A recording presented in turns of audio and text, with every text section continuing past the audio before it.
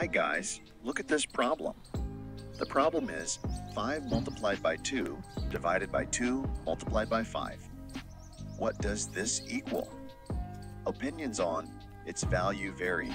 Some assert it equals 1, while others assert it equals 25.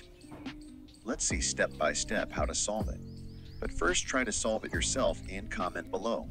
Which of the following option is correct? We've seen a lot of people do it in the following way. Look at 5 times 2 is 10, right? It's going to be 10. This 2 times 5 also gives 10, right? It's going to be 10 divided by 10, which is equals to 1. So the answer in this case will be 1 wrong. This is the wrong way for us to solve it.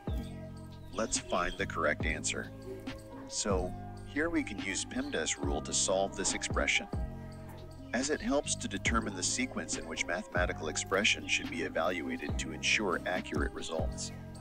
So in this expression, we have 2 signs, multiplication signs and division signs. So according to PEMDAS rule, both signs have the same priority, so expression will be solved from left to right. Focus on first 2 terms.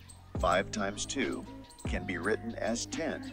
Now the expression becomes 10 divided by 2 multiplied by 5. 10 divided by 2 is 5, so the expression becomes 5 times 5, which is equals to 25. This is our final answer. Hope you understand it well. Thanks for watching. Hit the subscribe button for more such interesting videos. See you in the next video.